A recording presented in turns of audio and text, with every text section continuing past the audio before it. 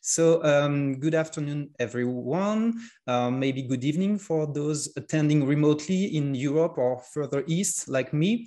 So today I'm going to talk about the PLC code security from an attacker's perspective. And of course, the recent events and the discovery of the in-controller or pipe dream ICS toolkit was something to consider. And so today we're going to see if by being a little more focused on cybersecurity during the PLC code development, we can protect from some, at least, of those attack capabilities. So first, a disclaimer, and it's really, really important for me to do this disclaimer. Everything I'm going to say today is based on the hard work of a lot of people. So the topic of PLC code security, I think, at least for me, it started in 2019 during the S4 conference. So Jake Brodsky gave a very interesting presentation on how to protect from cyber attack by embedded cybersecurity into the way we code. So the topic was then picked up by Vivek and Sarah with the help of Dale Peterson as well and the ISA. And so they created an online platform and more than 900 people participated in the discussion to create the first top 20 of the secure coding guidelines for PLC. So basically, if you like or if you're interested in what you hear today, you can thank all of those people. However, this presentation expresses my own ideas, and I cannot guarantee that everything that I'm going to say is, I would say, reflects the ideas of every participant. So basically, if you like it, you can thank all of those people. And if you do not like it, you can just blame it on me. So I already had a very nice introduction, so I think there's no need to spend too much time here. So as mentioned, I mostly do ICS cybersecurity assessment, and I've done that for, I would say, quite a long time. So on the agenda today, I will do a very, very brief introduction into PLCs. I think I have one slide. Then I will introduce what the top 20 is, of course, and we will spend then most of the time discussing a few examples on how to protect from cyber attacks by, I would say, applying those best practices. And finally, one or two slides for the conclusions and takeaways. So PLCs, Programmable Logic Controllers. I think if you're here and attending today, you've probably heard about PLC, so no need to say quite a lot. Those are, I would say, real-time digital computers used for automation. Their specificity is to have a lot of analog and digital inputs and outputs, so electrical inputs and outputs. The devices are somehow rugged, so they should be immune to vibration, electrical noise, those kind of things that you may encounter in factories. But also they have limited computational resources. So most of the PLCs that you will encounter, they are not able to do a lot of very complex cryptographic calculations, for example. And basically what a PLC does is simply run an infinite loop with 4 main stages. The first stage is to read the electrical inputs. So the PLCs, they are wired to sensors. So first you read the values of the sensors, then you execute the logic. Logic is another term that we use to talk about the code of the PLC. Depending on the result of the logic, you will write and update the values of the outputs that will control the actuators connected to the PLC. And finally, the last stage is to perform some housekeeping operations and of course take care of the communication, because the PLC most of the time communicates at least with the supervision system, so SCADA or DCS system, and maybe with remote IO racks or I would say a few other PLCs.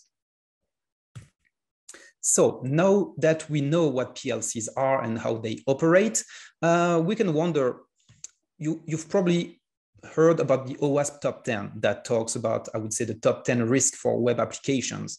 And before last year, we didn't have any equivalent for PLC code. And so, of course, that's a big problem. So thanks again to the help of a lot of people, a document was published, the top 20, I think it was last year. So you can download the full document on plc-security.com. It's a PDF document. You have 20 rules, and for each of those 20 guidelines, you will have exactly the same structure. So you will have the title, a short description, what is the security objective of this coding guideline, and then you will have additional guidance. So of course, one of the issues with PLC is that each vendor has its own way of implementing the programming language or the code of the PLC. So it's really difficult to have one guideline that is exactly applicable to all of the PLCs. I mean, even some of the vendors, they have different types of PLC. So even just for one specific vendor, you will end up with different software to program the PLC.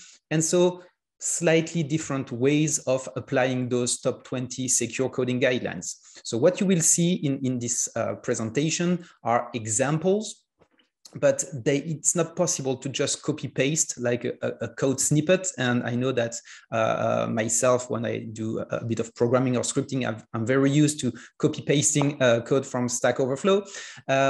It's not possible to do the same with most of the PLCs because there are some specificities to each PLC model. So what you have to understand is that the guidance will help you understand why you should implement this secure coding guideline and how to do that at a high level. But what could be interesting in the future, and maybe with your help, would be to define specific coding guidelines applied for a specific PLC model. Okay, so that was a brief introduction to the top 20. Now, and this is my own view. That's not part of the top 20 document or official project, but the way I understand those 20 rules is the following. You have three main categories. Some coding guidelines can be applied during the configuration of the PLC. So that means before developing any code. Some, of course, will be directly embedded in the way you program the PLC. And some of the coding guidelines mostly refer to monitoring the state of the PLC to be able to detect, I would say, an abnormal situation that could be the result of a cyber attack. Okay, so I will not read all of those 20 rules, but as you can see, they are categorized in those three main categories. And I will try to show you one example, at least for each of those three categories: configuration, development, and monitoring. So that was the short introduction, and now we will dive into the content. So a few examples with video demonstrations. So I wanted to perform some demonstrations, so I had to create a very simple setup for that. And what I used was a Schneider Electric TM221 PLC. It's an entry-level PLC, so it's quite cheap. I would say it's sold for the entry model maybe around 300 euros in France. It's actually based on codices. And in addition to that, I've added a simple physical process, a SCADA that communicates with the PLC, as well as one attacker machine. So that's my setup for the demonstration. I want to emphasize that the choice of the PLC is based on the fact that I had some lying around at home and at the office. It doesn't mean that I endorse the product in any way, but also it doesn't mean that I disapprove of those products, okay? It's just happened to be the PLC that were in my office. So I started working for this presentation a few months ago, and then I discovered that the pipe dream or in controller attack toolkit that was discovered, I said in May, but I think it was actually in April this year, was targeting exactly the same PLC model as the one that I had. So I thought, well, it could be interesting to see if we can match some of the secure coding guidelines to some of the toolkit's attack capabilities. So also a disclaimer, I have no specific knowledge about pipe dream or in controller. I just read the white paper published by Mendiant, Dragos, and Schneider Electric. And I was able to see the presentation given at the ESPOR conference on the topic. So based on this public information, what we can say is that there is a specific module as part of Pipe Dream that targets Schneider codices-based PLC, so like the TM221 that I'm using, but also the TM241 and a few others. And this toolkit, so this specific component of the toolkit is called by Dragos Evil Scholar. And it has the ability to do a few things. First, run a scan and discover all the PLCs on the network, brute force some passwords, some denial of service, but also, and I think that's the most interesting thing, is the last bullet point on the slide on the right, is the ability to perform some maintenance or administrative actions on the PLC, like logging on the PLC, downloading the program, uploading a new program, etc., etc. So basically, this specific component of PipeDream is able to do the same thing as you can do with the engineering software for the PLC. Okay, and we will start with the first rule I'm going to explain. It's the rule number 13. It's part of what I call the configuration.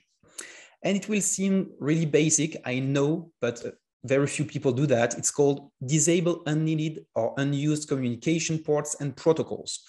Most PLCs, not only the new ones, but even the PLCs, I would say that were sold 10, 15, or 20 years ago, they have a lot of features in addition to just being able to run ladder logic.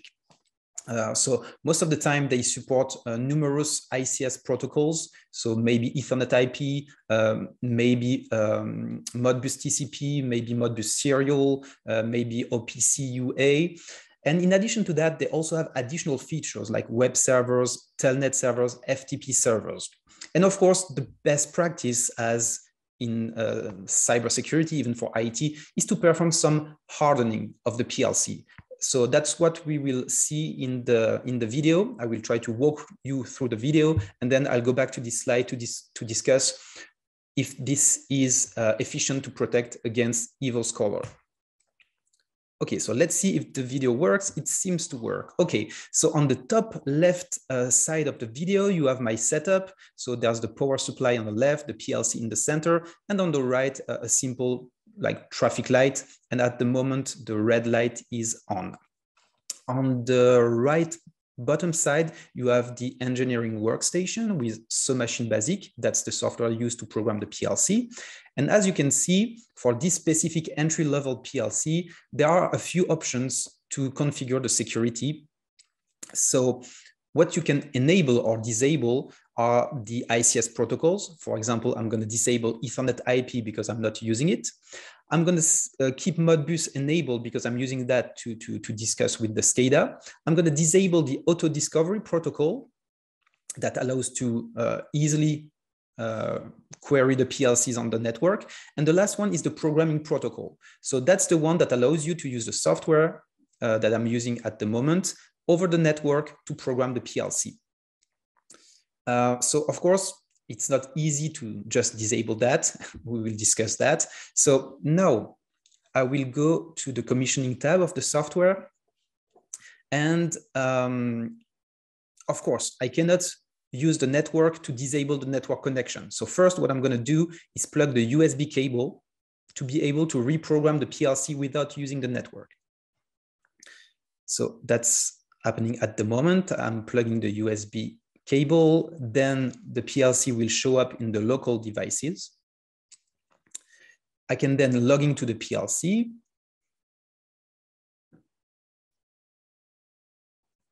And once I'm logging to the PLC, I can download the code. So that means sending the code from the laptop to the PLC. I know it's a bit different than from IT, but that's what we call download. And so now the PLC has been updated. I've disabled the auto discovery, the Ethernet IP protocol, and I have also disabled the programming protocol. So now I will start the PLC. PLC code is very simple. It says to switch the first output all the time, switch to on. And now I will unplug the USB cable and try to connect to the PLC using the network. And of course, as you would expect, it will not work.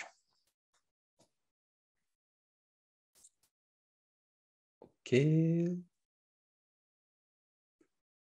I'm logged out of the PLC. I will unplug the USB cable.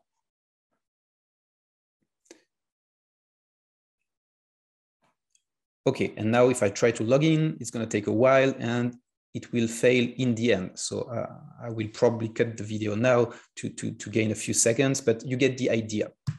So let's go back one slide and let's discuss how this is efficient. So the first thing, disabling the auto discovery, well, it's easy to do. No problem, but it also has very limited impacts. I mean, there are a ton of other ways to discover PLCs on the network. So even if that's part of the recommendation of Schneider Electric, I'm not so sure it's really efficient, but you can easily do it. What could be very efficient is disabling the programming protocol, because as you remember, Evil Scholar is able to do a lot of the features that the official software from Schneider is able to do. So it will prevent most of the advanced attack, like the attacker trying to reprogram the PLC to bypass some of the security features, but it's not always realistic because as you've seen, it means you have to go near the PLC, plug the USB cable. So it's quite a burden for the people doing that. This is an entry-level PLC, so you do not have the key switch that you may have on higher-end PLCs that allow you to physically decide if you want to enable the connection or not. On this PLC, you just have to disable in the software and then go using your USB cable. So first, very simple, very basic, but very efficient rule is to perform some hardening on the PLC, especially disabling what you do not absolutely need. Okay, so now we will switch to a different category. The next one is development. So some rules that you will have to use while programming the PLC. I will talk about two different rules that are I would say, very much linked. The first one is the rule number 6 that says that you have to validate timers and counters. By the way, what's displayed on the left side of the slide is directly a screenshot from the top 20 document that I mentioned. So of course, if you have some timers or counter values that are written to the PLC, you need to check if those values are realistic and especially if those values are higher than 0, because it doesn't make sense to have a timer that's less than 0. And the second one, the rule number 8, is very similar and very linked. It says to validate HMI inputs at the PLC level, not only at the HMI level. So really it means that when you take a value on the PLC, you should perform a few sanity checks to make sure that the value is realistic. Again, we will take a look at the video and then I will go back to this slide to discuss how efficient to protect against attacks this could be. So we have the same setup. As you can see, this was at the office. The previous one was at home, I think. And I will walk you through the code of the PLC. At the moment, it's a very simple code. When I switch the timer value to on, it will copy the value of the timer to the timer and then switch the first output to on. So that means the lamp will be on. At this time, if the lamp is on, the timer will start. And once the timer is finished, I will reset the value of the lamp. So the lamp will be switched off and the value of the timer start variable will be reset to 0 as well. So let's take a look. Here I'm using the SCADA. I will try to set the value of the timer. Let me zoom in. Okay. So if I try to input any value like 1000, it's not going to work because here I implemented some boundaries for this value as part of the SCADA. If I input 4 seconds, it works. Then I click on start. The lamp will be switched on for 4 seconds, then back to off. Okay, very simple. So now what happens if you have an attacker on the network and is trying to directly communicate with the PLC without using the SCADA? So that's what you will see on the bottom left side of the screen.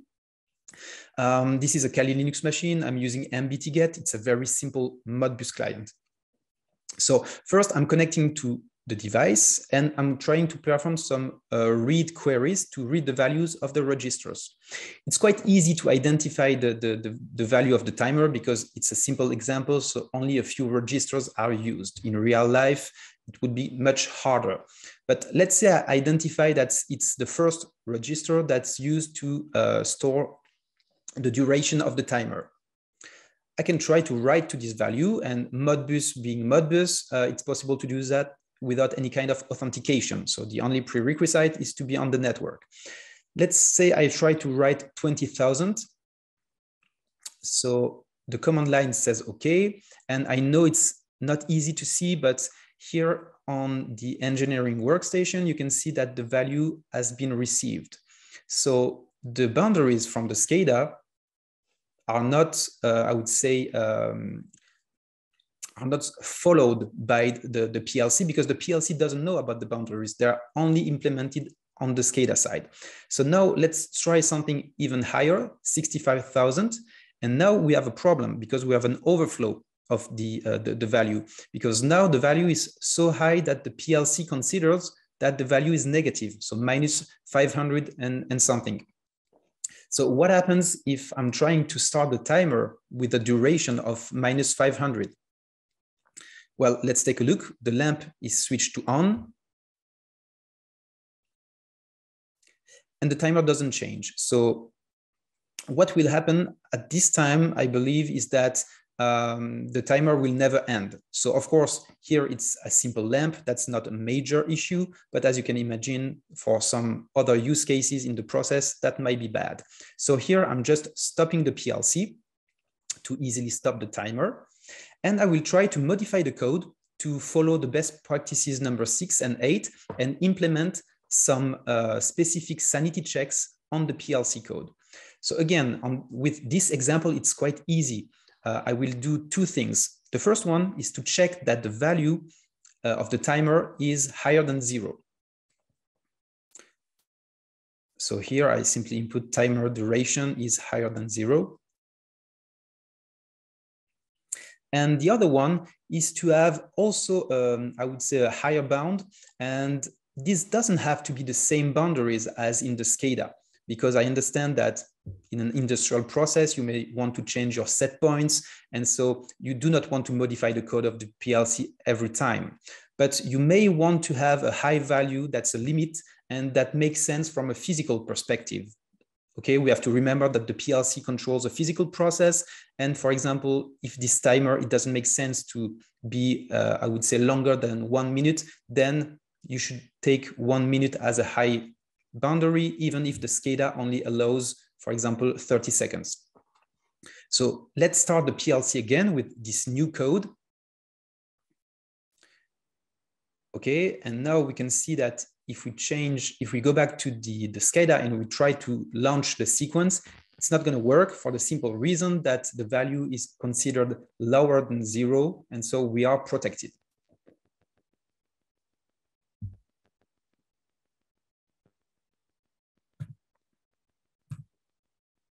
Okay, so let's go back on this slide. So what's the use case here? So none of these rules will actually prevent any cyber attack. But in the case of a cyber attack, these rules will prevent, I would say, negative impact on the process. So if you have an attacker on the network, the attacker is not able to modify the PLC code, for example, because we followed the rule number 13. And then the attacker is still able to send to fuzz some values to the Modbus registers, trying to disrupt the process. But at least if we follow these development guidelines, we know that the attacker will not harm the process. So I think it's really important. It allows to really lower the possible impact of an attack.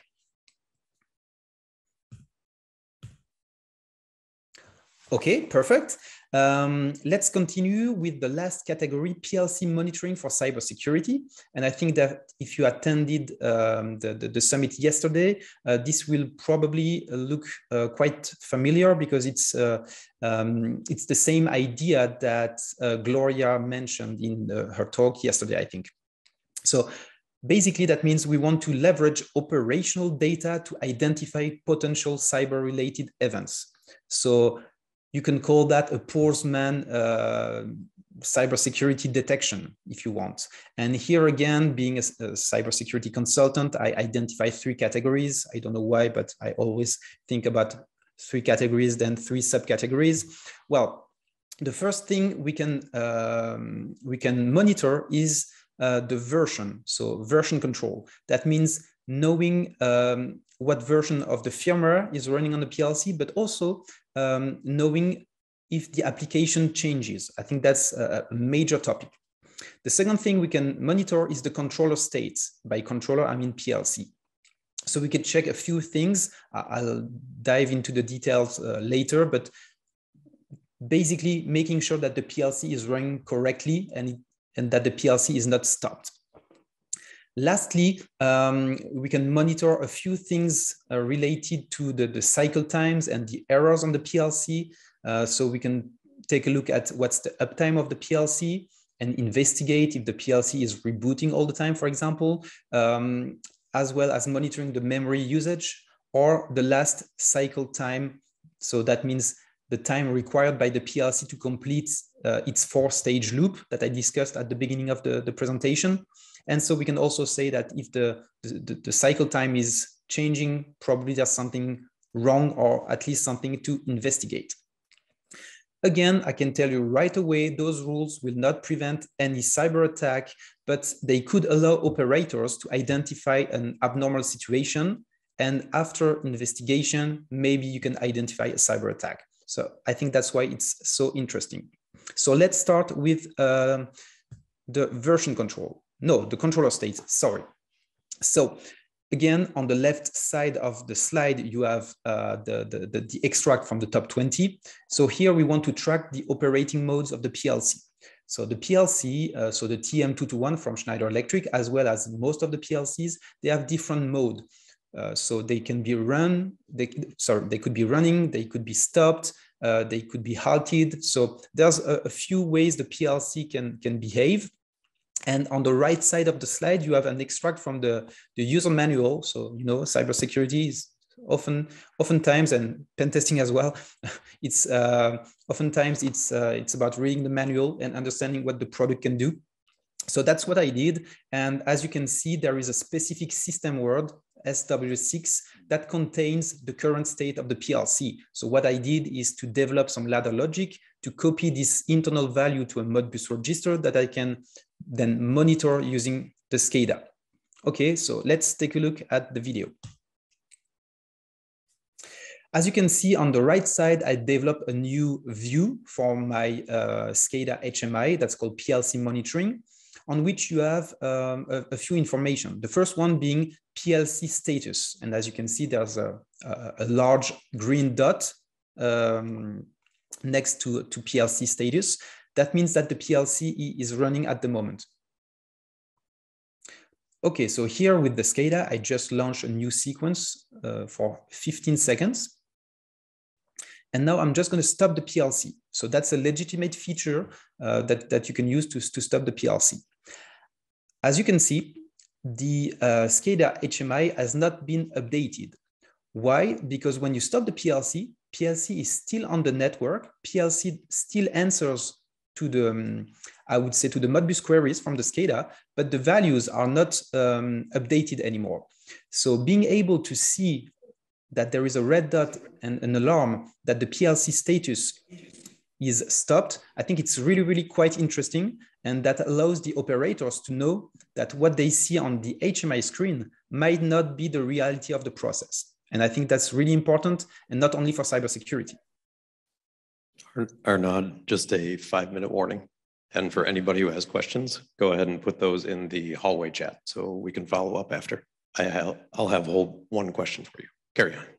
Okay, I continue. I'll probably skip the last video because of the timing, but this will be published, so no worries. Second thing I want to emphasize is on the legitimate engineering software, you can also force the value of the outputs. What does that mean? It's used mostly for commissioning. You can bypass the PLC code and try to force the value on or off, for example, of the outputs. So of course, that's quite interesting when you want to test your wiring, but that also means that what you see again on the SCADA HMI might not be the reality because the value of the outputs is forced. So here you can see the code that I developed. Basically is just about copying internal values to to Modbus registers. Okay, so here, as you can see, IO forced is red. So that means that the operator knows that somebody is forcing the value of the PLC. And so what he can see, what the operator can see on the SCADA screen is not the reality. And I think that's really, really important. Okay, so I will go quick on the next one, version control. It's about making sure that you do a good change control. So again, I simply copy some value from the PLC to a Modbus register, in this case, SW94 and 95, which are values that contain an application signature. So that's a checksum of the PLC code. So again, let's take a quick look.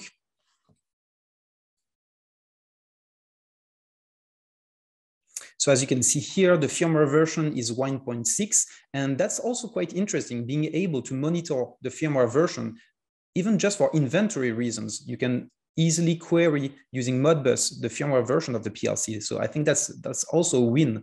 And then you have the application signature. It's 7472 in this specific case. And here I'm just showing that if I remove some of the code, this will modify the PLC code, and then you can also raise an alarm. As an operator, I know it's not my job, but I would be happy to know that somebody has modified the way the PLC works. I think that's, again, it's not only about cybersecurity, but also about change management and making sure that people in charge of the process know what's going on. So here I just removed the 2 additional checks that I used before. And as you can see, the application signature has changed, and I raised an alarm that has been logged. So also in case of incidents, you can know that somebody has modified the program of the PLC. Okay. Since I'm running slightly late, I will just bypass this one, cycle time. You can check the video later on if you want, and I will switch over to the conclusion. So first, let me be very clear. I'm not saying that operators must be in charge of watching another screen in real time with cybersecurity issues. Absolutely not. Operators are in charge of monitoring and controlling the process. That's a full-time job, and they shouldn't be. They shouldn't have. A security operational center hat in addition to their hard hat. Absolutely not. I'm also convinced that PLC code security is not sufficient to prevent attacks on ICS environment. That's one more thing you can do, one more thing in your toolbox to secure the process, but absolutely not sufficient. What are the real takeaways? The PLC code can have a real impact on the cybersecurity of a system, and that includes limiting the impact and detecting in-controller or pipe dream toolkit activities. This is based, of course, on the theory. I didn't test it in real life, but as you can see, most of the attack features could be detected or prevented. I also believe that PLC code security best practices, they can also contribute to the quality and safety of the process, not only the cybersecurity. And lastly, and most important, that's really a great topic to empower automation engineers and to show that cybersecurity, it's not just an IT thing. Cybersecurity is not only about installing, network probes, firewalls, and blinking boxes. It's really something that everyone has to care about, even automation engineers. And you can do cybersecurity at the core of automation. That means inside of the PLC code.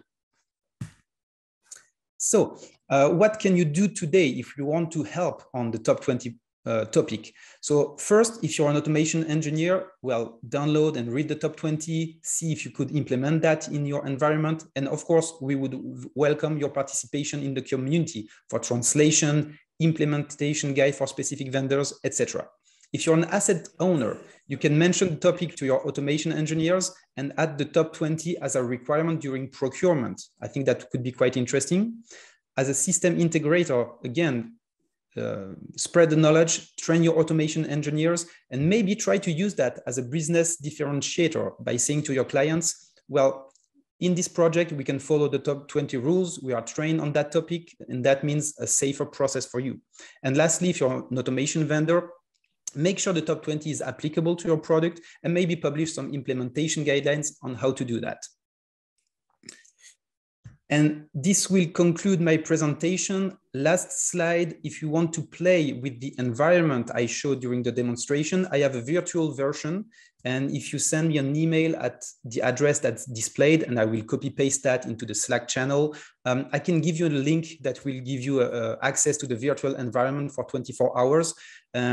So that could be interesting. But you can also check our GitHub for all the project files if you want to replicate that in your own environment. Thanks a lot for your attention.